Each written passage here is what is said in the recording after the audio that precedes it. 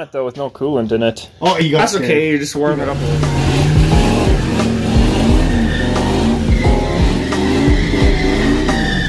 Hey, welcome back to the garage. My name is John. Thank you for joining us. We are back at it again today. Trav is hard at it. He beat me in here. Putting interior, still more interior together, yep. And I'm going to get started on tying some of the wiring from the chassis into the engine harness, so mainly like the starter stuff and all the relays that I can tie into. See if we can get that sorted out. I was going to grab a fuel pump and stuff today for this car, but I didn't get a chance, so we're not doing that today. So killing the interior, he's got the tranny stuff pushed through and everything like that, so he's just about into the center console, but he has the CD player in. Let's see if it actually will light up. Brody has the battery connected up there. Oh, oh, she's lit. What CD is in there? Whatever that is. Quasimodo? Okay. Quasimodo. Oh boy. Yeah. Wow, this fast. Pulling wires out of the dash. Brody was nice enough to find us a pin out of the car, so we know what connectors do what and all that stuff, because he has access to all that. Because he's a mechanic, in case you didn't know. German. Call him Dr. Brody, wiring specialist. Anyway. I don't know if I'd say specialist. He's a special. Special already. So he found out what does what for the Corolla, so we have pulled that out of the harness and out of the fuse box and whatnot, and we are got those wires that we're running to our ECU to pick up for our sensors and key on, main power, like engine light, all that kind of stuff. So that's what we're doing right now. You're on camera, by the way. This fucking piece of No, you can't swear. Richie welding up a trans mount. Oh yeah, okay.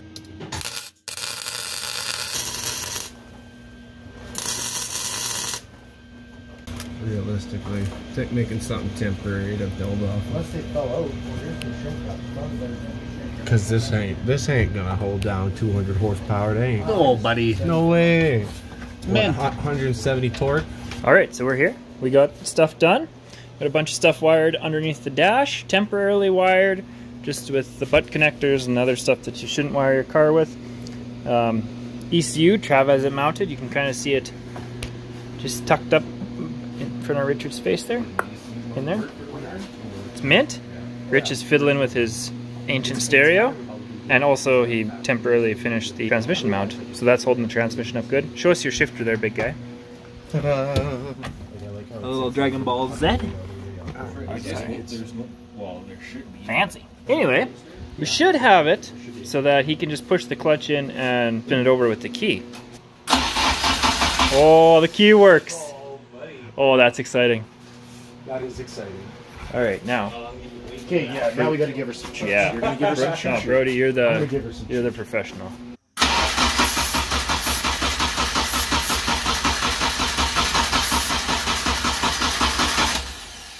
What the heck? What did we do? What the heck is right? Well, let's see if we have spark now for sure. I must ask you something. What's that? Is it factory or is it? No, it's aftermarket. All right, ready? Round 87. I like it. I don't even think I need to give it some more brake clean. Oh. Well, we can check and see if we have spark, I guess. Yeah, I'm not going to give it any brake clean then. Crank it over, please. Nope. She's running on 3, buddy. She's running on 3, but she's got spark now.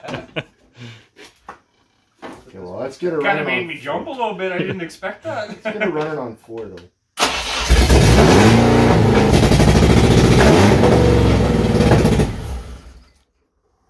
It's alive. Hello again, Brody. He was kind enough to bring us a fuel pump from work. He works at a dealership. That's out of a 2-liter EcoBoost. Yep, 13 2-liter EcoBoost, I believe it's from. So that was a takeout. It was garbage because it was making lower fuel pressure than it needed. So we're going to try it, and we're just rigging it up. Ice cream pail, safety first. He's making some safe connectors to connect it up, so we're not just jumping it to a battery trying to get the pump to work. He's a better man than me. Yeah. I wanna live for a bit still. Yeah, also he has a beard and I do not. So there's that whole factor, like you don't want it to flame up in your face and burn off your beautiful beard, whereas I just don't have that much to... They light up very quickly. So yeah, we're rigging this up and we'll give her a little test here. Well, that's the first thing we should say is always use fuses, kids. Do you want to repeat that? Always use fuses, kids. Safety first. Yes, thank you. He's got it rigged up. Booster cables down out of the way. You don't actually have fuel in there yet. I'm going to point out a fact for the masses. The reason we're doing it this way is because I want to keep the spark from connecting the battery as far away from the fuel source as possible. Gas is flammable. Just in case you don't believe it. Okay. Okay, I'm going to hang on to this motherfucker so it doesn't go screwed when the motor starts up. Alright. You should just be able to touch it and at least hear the motor go. Oh, I heard... That sounds like it. I heard pumpage. Alright, now we'll add some fuel. Try it again. Ready? Yeah.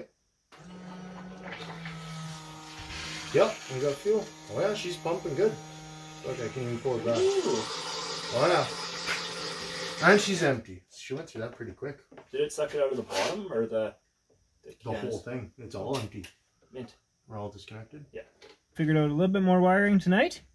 We found their fuel pump relay, which is down there, which doubles, I guess it's called an open circuit relay, and it turns on, or it's triggered by a couple things. Anyway, we pulled the power out of that. That goes to the pump, and the little jumper harness that I made that has the relay built into it for the fuel pump, and it's triggered by the ECU and powered by the main relay, which runs all the way across. It's a whole thing. I'm out of breath. Anyway, there's that. Brody is in the back. We traced the fuel pump wires to the back. He's in the back with the test light. And yeah, we're gonna see. It should be able to turn on the key, and it should just flick the pump on, prime, and then shut off, and then it should come back on when we're cranking. You ready back there, Brody? Oh yeah. All right. Key on. Okay, we're on. Nice. Off. Got the prime, and I'm going to crank.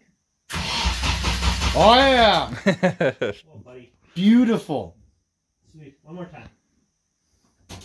Key Yeah. on. And off. Yes. Mint. Oh yes. So now we could in theory, if you really want to try, we could just do our jerry can experiment again and I'm gonna run the hose right back into the... Yeah, might as well. I'm just gonna go like this so we can watch the fuel coming out. And just so you know, drive fire extinguishers over there by the transmission. Just I've seen that. Looks like you guys were getting serious. Well, just in case I don't mess around with fuel. Okay. Yeah, whenever you're ready. Alright, key on. Ooh. I heard a prime. Mm-hmm. And then straight to crank. There we go. See, she's dumping.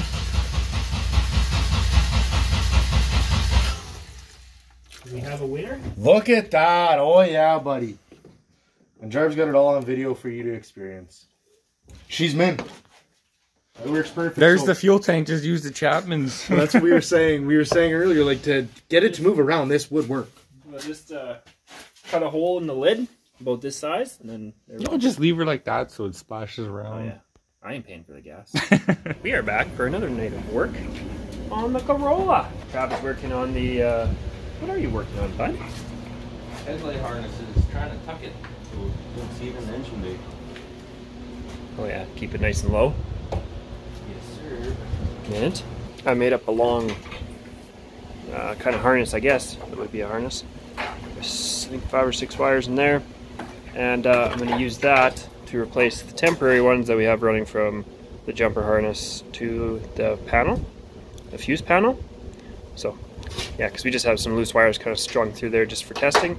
So I'm going to chop all those out and then put mine in, crimp it all up good. Hopefully then that part is done. Well, we got this side of the harness tucked. It used to come out of this hole. It used to come for the headlights. So decided to clean it up. Tie it up, put all the wires there, run a couple that we needed back through. This one's for the side marker, or signal light, I guess. We would tie this, or we would try to hide this wiring, but then we're going to put the battery there, and then got Because then you just have one common power. the intake.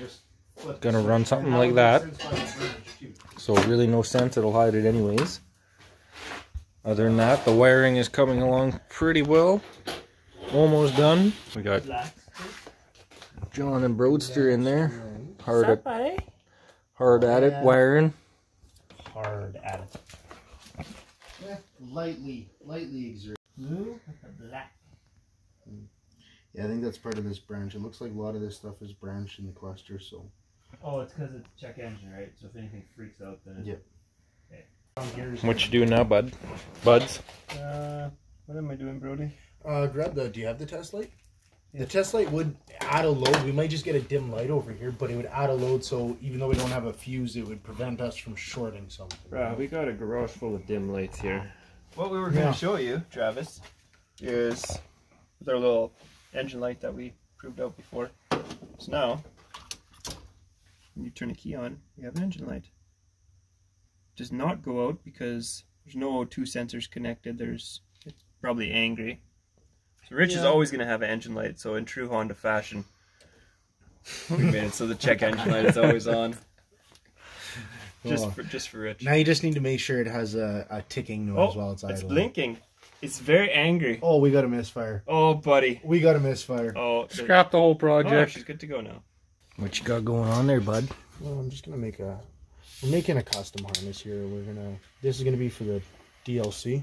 I think I got it sitting over there somewhere. What does that mean for non-mechanics, bro? Oh yeah, sorry. This is the OBD2 connector port. So what we're gonna do is set this thing up so that it can actually talk to a scan tool, similar to one of these that people might have in their garage to check what codes are set when they get a check engine light. So now the Corolla in '88 would not have been OBD2. This wouldn't have been a thing until '98, '96. And we'll have this guy sitting somewhere nicely. We can screw it right to dashboard and make it real nice for scanning, checking codes. Brody's in here, wiring up like crazy, doing the OBD2 things, connecting it to the ECU side. Got a battery hooked up. We're just gonna watch him intently. You got anything over there? Nope, it is not picking it up. Iron ground should be fine. We got pins 6 and 14. 16, sorry, and 4 and 5. I have my chassis ground, I have my sensor ground. Right, we're gonna let Brody figure this out, and then we'll revisit this when there's more exciting things, like stuff working. And just make it look like we got it first try. All right, Brody, what did you find? Give me the short and hairy of it. Alright, well, what did I find when I fudged up? Well, on your DLC, you got 2 grounds. You need a signal ground and a chassis ground. My chassis ground was just flailing here limp while everything was wired up. So we need a chassis ground. So now that we got our chassis ground, keys on, we'll take our scan tool, we plug it in. Ooh, we got a check engine when we plugged it in. That's good. Probably a good thing, but nothing shorting. Oh, things are beeping. Yeah, and so now it's just wanting us. It must not be able to pick up the make, so there's probably something else we got to do with that. What are the permanent DTCs? I don't know if that one will show them. This one's pretty. It's a pretty basic scanner. I could have brought my Bluetooth one that would have been a little more high end, but Had a permanent IAC. Deleting you, maybe. yeah, you should just be able to click that, and it'll give you option on the buttons. No. No. Interesting. Sounds like when you use an ATM. Yeah, it does. What's your PIN, Brody? Huh? Don't worry. Never mind. Yo, where's your cheat? Can you put the cheat codes in? Is it Grand Theft Auto? So, the boys were working in here, trying to get some stuff figured out. They got the intake off and everything unplugged and all that. And we just took it off because we have a small list of things that we need to get accomplished in here. We have this heater line, which is a steel pipe that runs through there. Nope, the wrong one. Pulled it out already. Not bad. It runs down in the darkness. Right there. It runs up and it runs around the back. Got to modify that somehow or cap it or something so that, because he doesn't have any heater core in this car. We have to mount the distribution block for the brakes. We also have to make a brake line to run through and around to the driver's side caliper. Kind of looks like a finagle of wires right here, but it's actually not too bad. I have to figure out a place to mount this fuel line. Yeah, maybe some radiator hoses whilst we're in and around here. We started mocking some stuff up out of old scrap. So, yeah.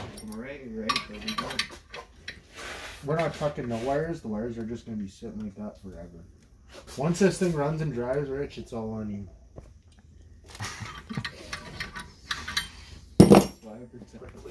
Brake line. Wow. I mocked it up first with welding wire so we could see where it went and Give me your money. bent her all up. I don't have any. Let's see if it plumbs in. What kind of bird poop is this? You okay over there, old man? Wow. Just getting older by the minute. I spent the morning at the junkyard in the rain, and now it's beautiful outside. So I'll spend the afternoon in the garage. Boys are on their way over. This thing, well, it feels like we're going backwards. We're not, we're going forwards, but there's some stuff that needs to be redone. The oil pan is leaking everywhere. That, I didn't realize Rich had taken that off. Anyway, it needs to be Honda bonded back on. So we got to pick the engine up a little bit to do that. And we had to take all the intake off and everything to run rad hoses, which I got some from the junkyard. Hopefully they work. And also Rich ordered a plug for the heater core feed line. So not sure when that's going to be here, but hopefully it's soon. So we can get this thing filled up with coolant. And I guess run it for longer than a little bit. If we can get this stuff, the intake back on today, we could probably start it. I did get, well, here's our pump.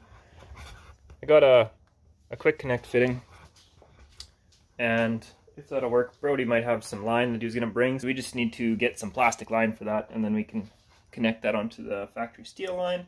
Should be good. Also, we need to put a fuel filter in there somewhere. These are the parts that, all this little stuff that just takes forever. It's like, you have to go and pick up this and that and this, and sure, you can order it all online, but chances are you're going to order the wrong stuff. If you're me, anyway, I always end up ordering the wrong stuff, and then it's way more of a schmozzle than it would have been in the first place. So, yeah, all the stupid little things. Take way too long, cost way too much. Even my trip to the wrecker this morning cost me $70 for a couple rat hoses. I'm fuming a little bit. I'm unhappy. Alright, so we made some progress.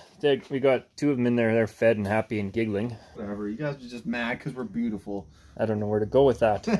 He's a handsome man. Anyway, pan is resealed, torqued up totally to spec. You just go till they're tight and then they loosen off, and then that's where you leave them, right? Okay, that's what I did. And you got somewhat of a fuel line hooked up, super janky, but I guess we just want to know if it works. So we got a little bit of fuel in our makeshift tank that's sitting on our real fuel tank that's not quite done. Hey, don't key on yet. Not yet. Okay, do it right now. Just know, we're going to check for anything sparky back there. Make sure there's no magic smoke getting out. Sparky-erky. Anyone else smell popcorn? Okay, well, I'm not going to stand in the way just to film this, but... Alright, Rich, key on, please. Go on. I hear no fuel pump. No, nothing is on. Interesting. Do you have lights on the dash? Yeah. Okay, take two. You can watch my line where it joins right there. That would be fantastic. First things first, before you start it, you're going to turn the key and we're going to prime the pump. We're going to see if we got any leaks at that back fitting. Just to make sure, because we don't want things to go up and flame. Turn it off and do it like 2 more times. Sounds mushy. There we go. Okay, I don't see anything leaking from back there. Nothing leaking at the rail. Another, once more, Rich. It's sucking fuel now. Yeah, nothing up here. Oof, she's got some pressure.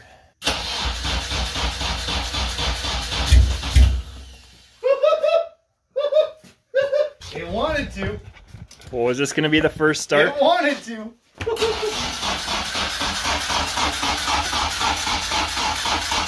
Hold on, don't kill the battery.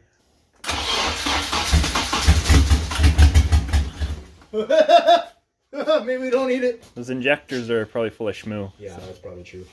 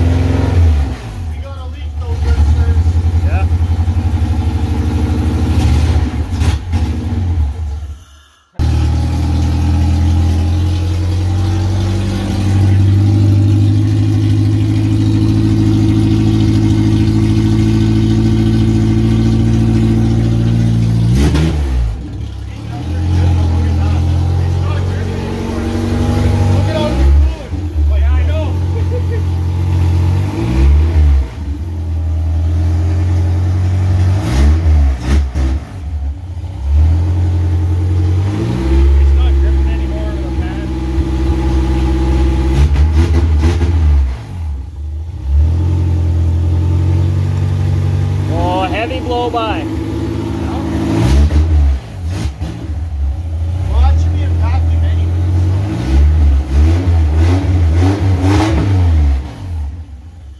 That's pretty good with missing half of its sensors. And realistically, it's missing quite a bit. This right here should be vacuumed into the intake, so that's fine because you're going to build crankcase pressure no matter how you cut it. And that's the whole reason for the PCB. That fuel leak at the back, is it returning like through at the pump? Oh, it's spraying out of the pump and misting everywhere. That's exciting. 10 years, man. Yeah, it's going to be fast as fuck now. It'll be a lot faster, I bet. I like how the coolant passage turned into extra exhaust. Yeah, it's starting to warm up a little bit.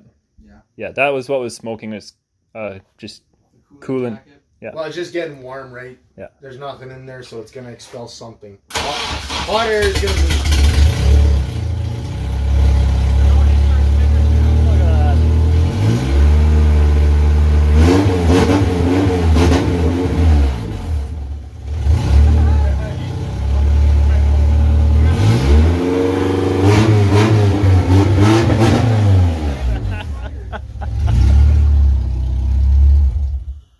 Better get you inspired now. Fuck, I guess. Starts, well, just needs like drive shaft, other shit. Oh yeah, good thing it didn't fall off the jack while you were having the piss out of her. Yeah, it's fine. Rich, all that you got to do is just make the fuel setup permanent, and then you're fine. Because right now it's very temporary. I would not recommend rolling down the street with a Chapman's ice bucket. He doesn't care. He's just He's not gonna let him enjoy it. It's motivating. Yeah, she's getting a little weak. It almost got lighter. It got lighter. Now that it's got oil up top? Oil and Probably, yeah. See, listen up, maybe for...